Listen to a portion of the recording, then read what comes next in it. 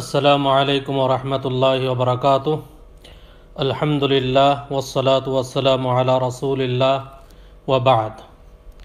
সম্মানিত দর্শক শ্রোতা মণ্ডলী, আমি আজকে একটি গুরুত্বপূর্ণ বিষয় নিয়ে হঠাৎ আপনাদের সামনে লাইভে উপস্থিত হয়েছি। সেটা একটা অত্যন্ত দুঃখ বেদনা ভরা বিষয়। সেটা হলো বাংলাদেশে বর্তমানে কয়েকদিন আগে এক হিন্দু কর্তৃক রাসূলুল্লাহ সাল্লাল্লাহু আলাইহি ওয়াসাল্লামের কটূক্তিপূর্ণ রাসূলুল্লাহ সাল্লাল্লাহু আলাইহি ওয়াসাল্লামের বিরুদ্ধে কটূক্তিপূর্ণ স্ট্যাটাসের প্রতিবাদ সভায় মুসলিমরা যখন প্রতিবাদ করছিল, তখন মুসলিমদের প্রতিবাদ সভায় পুলিশের হামলায় আমাদের অনেক মুসলিম ভাই, বেশ কিছু মুসলিম ভাই প্রাণ দিয়েছে। বহু সংখ্যক মুসলিম ভাই হাসপাতালে আছে। এই বিষয়টির প্রতিবাদ করার জন্যই আপনাদের সামনে আজকে আমি হঠাৎ লাইভে উপস্থিত হয়েছি। সম্মানিত দর্শক শ্রোতা মণ্ডলী, প্রতিবাদের ভাষা আসলেই নাই। যে দেশে আমরা 90% মুসলিমের দাবি করি, যে দেশের সরকারকে আমরা মুসলিম মনে করি, যে দেশের সরকার সম্পর্কে আমরা শুনে থাকি যে আমাদের মাননীয় প্রধানমন্ত্রী তিনি নিয়মিত কোরআন তেলাওয়াত করেন, আমরা শুনে থাকি মাননীয় প্রধানমন্ত্রী নিয়মিত তাহাজ্জুদের সালাত আদায় করেন, সেই দেশের মতো জায়গায় হিন্দুদের রাসূল সাল্লাল্লাহু আলাইহি সাল্লামের বিরুদ্ধে কটূক্তিপূর্ণ স্ট্যাটাসের বিরুদ্ধে মুসলিমদের প্রতিবাদ হবে, এটাই স্বাভাবিক। কিন্তু সবচেয়ে বড় দুঃখের বিষয় হলো, এই প্রতিবাদ সভায় যখন আমাদের দেশের 90% মুসলিমের ট্যাক্সের পয়সায়, ট্যাক্সের টাকায় যাদের বেতন হয়, এই পুলিশরা যখন আক্রমণ চালায়, হামলা চালায়, তখন প্রতিবাদের ভাষা আমাদের আর থাকে না। আমি আজকে মাননীয় প্রধানমন্ত্রী এবং যারা রাজনীতিক রয়েছেন, যারা প্রশাসনের ভাই রয়েছেন, সকলের সর্বোচ্চ সম্মান বজায় রেখে কিছু কথা বলতে চাই। আমি কোনো আওয়ামী লীগও করি না, আমি বিএনপিও করি না, জামাতে ইসলামও করি না, আমি ক্ষমতার রাজনীতি করি না। আমরা হলাম প্রকৃত দেশপ্রেমিক। এজন্য আমরা ক্ষমতার লড়াই করি না, বরং প্রকৃতভাবে আমরা দেশকে ভালোবাসি। তার চাইতে আমরা সবচেয়ে বেশি ভালোবাসি আল্লাহ এবং তার রাসূল সাল্লাল্লাহু আলাইহি ওয়াসাল্লামকে। সম্মানিত, আমাদের মাননীয় প্রধানমন্ত্রীকে লক্ষ্য করে বলতে চাই এবং প্রশাসনের ভাইদেরকে লক্ষ্য করে বলতে চাই, রাসূলুল্লাহ সাল্লাল্লাহু আলাইহি ওয়াসাল্লামের বিরুদ্ধে বা আল্লাহ তাআলার বিরুদ্ধে কেউ যদি অবমাননাকর কিছু বলে, তাহলে আমাদের এত ব্যথা লাগে কেন? এটা বোঝা দরকার। কেন আমরা ব্যথা পাই? কারণ হলো যে আমরা মুসলিম। আশা করি যে আপনিও মুসলিম। আমাদের দেশের প্রধানমন্ত্রী আমরা মনে করি তিনি মুসলিম এবং তিনি নিজেও মুসলিমের দাবি করেন এবং দিনদার মুসলিম হওয়ার দাবি করেন। যদি আমরা মুসলিমই হই, সবাই যদি মুসলিম হই, তাহলে মুসলিম হতে গেলে যে আমাদের ইসলামের 5টি আরকান রয়েছে, তার মধ্যে 1 নম্বরেই হলো আল্লাহ এবং তার রাসূল সাল্লাল্লাহু আলাইহি ওয়াসাল্লামের প্রতি ঈমান আনা। এটা হলো 1 নম্বর। যারা আমরা ঈমানদারের দাবি করব, যারা আমরা মুসলিম হওয়ার দাবি করব, তাদেরকে এটা অবশ্যই বিশ্বাস করতে হবে। আর রাসূলুল্লাহ সাল্লাল্লাহু আলাইহি ওয়াসাল্লাম বলছেন, লা ইউমিনু আহাদুকুম হাত্তা আকুনা আহাব্বা ইলাইহি মিন ওয়ালিদিহি ওয়া ওয়ালাদিহি ওয়ান নাসি আজমাইন।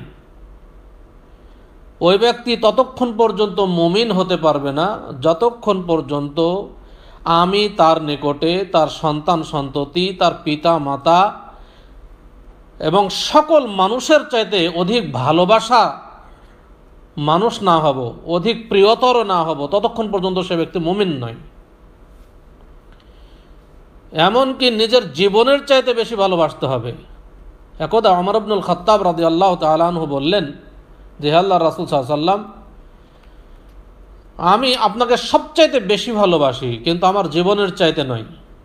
তখন রাসূলুল্লাহ সাল্লাল্লাহু আলাইহি ওয়াসাল্লাম বললেন, লা ইয়া ওমর, না, এটা ঈমানদারের কথা হলো না। তখন ওমর ইবনুল খাত্তাব রাদিয়াল্লাহু তাআলা আনহু বললেন যে, এখন থেকে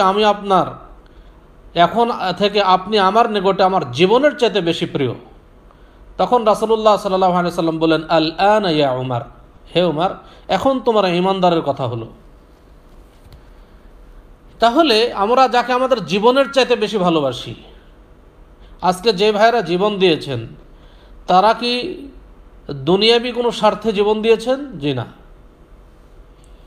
অবশ্যই আমরা দ্বীনি স্বার্থে রাসূলুল্লাহ সাল্লাল্লাহু আলাইহি ওয়াসাল্লামকে ভালোবেসে আমরা জীবন দিয়েছি।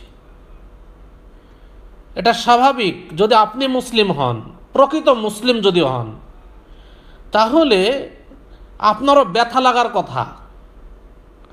আপনি প্রকৃত মুসলিম হতে পেরেছেন কি না সেটা আপনি নিজের অন্তরকে প্রশ্ন করলে বলতে পারবেন যে আপনার ব্যথা লাগছে কি না, যে রাসূলুল্লাহ সাল্লাল্লাহু আলাইহি ওয়াসাল্লামের বিরুদ্ধে কটূক্তিপূর্ণ স্ট্যাটাস দেওয়াতে আপনার ব্যথা লেগেছে কি? যদি লেগে থাকে তাহলে বুঝতে হবে যে আপনার মধ্যে ঈমান আছে, আর যদি না লাগে তাহলে ঈমান নাই। দেখুন, মাননীয় প্রধানমন্ত্রী তার বংশের, তার পরিবারের প্রায় সকলকে হারিয়েছেন। অনেক বেদনা তার মনে, অবশ্যই এটা স্বাভাবিক, যে কারো বেদনা হবেই।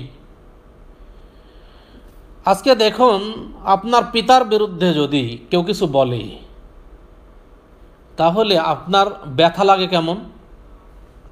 অনেক ব্যথা লাগে। এবং এর কারণে দেখা যায় যে অনেক যারা আপনার পিতার বিরুদ্ধে কথা বলে তাদের বিরুদ্ধে আপনার শাস্তিরও ব্যবস্থা করেছেন।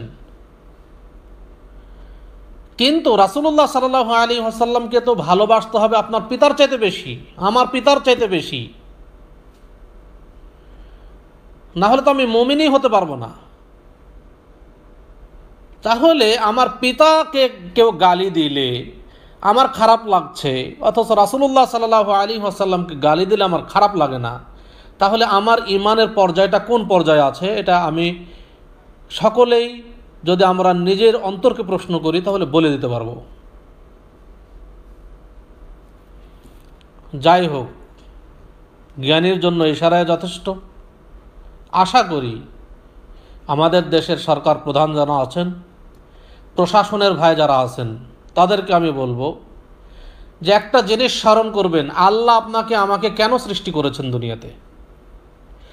আল্লাহ তাআলা ঘোষণা দিয়ে দিয়েছেন, ওয়ামা খালাকতুল জিন্না ওয়াল ইনসা ইল্লা লিয়াবুদুন, আমি মানব জাতি এবং জিন জাতিকে সৃষ্টি করেছি একমাত্র আমার ইবাদতের উদ্দেশ্যে, আমার দাসত্ব করার জন্য। আমরা কি তা করছি? আল্লাহ যে উদ্দেশ্যে আমাকে আপনাকে এই দুনিয়াতে পাঠাইলেন, এত নিয়ামত রাজি আল্লাহ তাআলা দুনিয়াতে রেখেছেন, এত নিয়ামত দিয়েছেন, আপনি একটা নিয়ামতের শুকরিয়া আদায় করে শেষ করতে পারবেন? কখনোই পারবেন না। এত নিয়ামত আমরা ভক্ষণ করছি, এর বিনিময়ে আল্লাহ চেয়েছেন যে আমরা তার ইবাদত করব, তার সাথে শিরিক করব না। আমরা কি সেটা তাকে দিয়েছি? আমরা কি দিচ্ছি তাকে? নিজের অন্তরকে প্রশ্ন করুন। আর মনে রাখবেন, যারা আজকে হামলা করেছেন তারা চিরদিন বেঁচে থাকবেন না। আজ হলেও আপনারা মৃত্যুবরণ করবেন, কাল হলেও করবেন। যারা আমাদের রাজনীতিক রয়েছে, মাননীয় প্রধানমন্ত্রী আছেন, সকলে স্মরণ করবেন যে আমাকে আপনাকে সকলেই দুনিয়া থেকে চলে যেতে হবে। দুনিয়াতে আমরা কেউ চিরকাল বেঁচে থাকতে আসিনি, একটু অল্প কিছু সময়ের জন্য এসেছি। রাসূলুল্লাহ সাল্লাল্লাহু আলাইহি ওয়াসাল্লাম ওমর ইবনুল খাত্তাব রাদিয়াল্লাহু তাআলা আনহুর কাঁধের উপরে হাত দিয়ে বলছেন, ইয়া ইবনে ওমর, ইয়া ওমর, হে ওমর, বলছে কুং ফিদ দুনিয়া কাআন্নাকা গারিব, তুমি এমনভাবে দুনিয়াতে চলাফেরা করো যেন তুমি একজন অপরিচিত মানুষ, তোমাকে কেউ চেনে না। আও আবিরু সাবিলিন, অথবা তুমি একজন পথিক, পথ চলতে চলতে দুনিয়া থেকে চলে যেতে হবে। আমরা আজকে পথ চলছি পথিকের মতো, হঠাৎ দুনিয়া থেকে চলে যাব। দুনিয়া থেকে যখন চলে যাব, আমরা যে ক্ষমতার লড়াই করছি, এই ক্ষমতার মোহ থাকবে না। আমরা যদি সবসময় চিন্তা করতাম যে আমাদেরকে মরে যেতে হবে, মরণের পর সব হিসাব হবে, তাহলে কিন্তু এত ক্ষমতার লড়াই আমরা করতাম না। আজকে যারা আমাদের দেশে রাজনীতিক রয়েছেন, তাদের কেন ব্যথা লাগে না? রাসূল সাল্লাল্লাহু আলাইহি ওয়াসাল্লামের বিরুদ্ধে অবমাননাকর কিছু বললেও ব্যথা না লাগার কারণটা কি? কারণ হলো ক্ষমতা। ক্ষমতায় টিকে থাকতে হবে। এতে যেভাবে টিকে থাকা যায়, আমাদের দেশের সরকার মনে করছেন যে মোদি সরকারকে যদি সন্তুষ্ট না রাখা যায়, তাহলে ক্ষমতায় টিকা যাবে না। অতএব হিন্দুরা যাই করুক না কেন, তাদের বিরুদ্ধে অ্যাকশন নেওয়া যাবে না। এটা হাকিকাত, আমি রাজনৈতিক কোনো কথা বলতেছি না। আপনারা যাই মনে করেন, আপনারা মনে করেন মনে হয় যে সাধারণ মানুষ মনে হয় কিছুই বুঝে না, আসলে বুঝে। যদি এটা বুঝে থাকেন আপনারা যে সাধারণ মানুষ আমরা বুঝি না, তাহলে এটা আপনাদের ভুল ধারণা। অবশ্যই আমরা বুঝি যে আপনারা কি করতে যাচ্ছেন, এটা আমাদের বোধগম্য হয়। এতটুকু জ্ঞান আমাদের আছে। আমাদেরকে এত অবুঝ ভাবিয়েন না। তো যাই হোক, মনে রাখবেন ক্ষমতা দেওয়ার মালিকও আল্লাহ, ক্ষমতা থেকে নামানোর মালিক আল্লাহ। যদি আপনি মুসলিম হন তো এতটুকু বিশ্বাস করবেন দয়া করে, আল্লাহ যদি আপনাকে ক্ষমতা থেকে সরিয়ে দেওয়ার ইচ্ছা করেন, তাহলে দুনিয়ার কেউ আপনাকে ক্ষমতায় রাখতে পারবে না। আর আল্লাহ যদি আপনাকে ক্ষমতা রাখার ইচ্ছা করেন, কেউ আপনাকে নামাতে পারবে না। এই বিশ্বাসটা মুসলিম হিসাবে আমাদের দৃঢ় বিশ্বাস থাকার দরকার। কিন্তু আমরা যে কেমন মুসলিম হলাম, আমাদের এতটুকু বিশ্বাস নেই। শুধু আমরা নামে মুসলিমের দাবি করছি, কিন্তু এই বিশ্বাসগুলো আমাদের থাকা দরকার। মাননীয় প্রধানমন্ত্রীকে বলতে চাই, আপনি আমাদের 90% মুসলিম দেশের নেতা। অতএব আপনার কাছে আমরা মুসলিম হিসাবে এই দৃঢ় ঈমানের দাবি রাখি।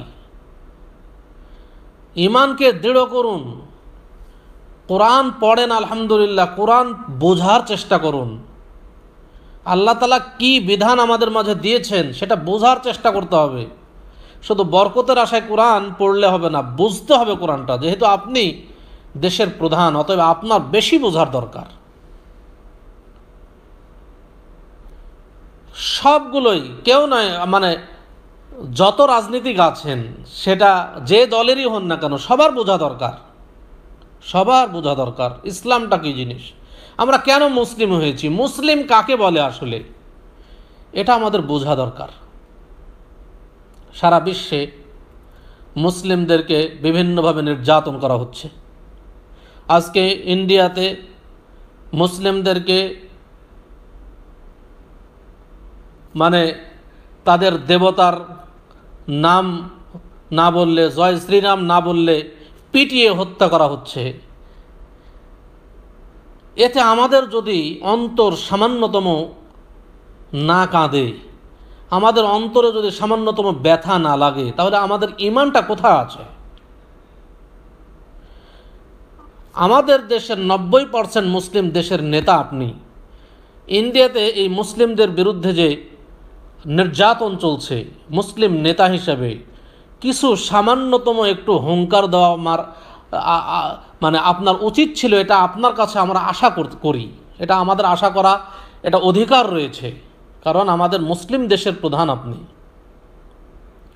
যখন এগুলোতে কোনোই সাড়া পায় না আপনার তরফ থেকে, যখন কাশ্মীরিতে মুসলমানদের উপর হামলা হয়, আমরা কোন দেশ কি সেটা নয়, আমাদের মেন আমরা মুসলিম। যেই ইসলামের উপর থেকে আমাদেরকে মৃত্যুবরণ করতে হবে, আমরা জান্নাতে যেতে চাই, এটা আমাদের বিশ্বাস।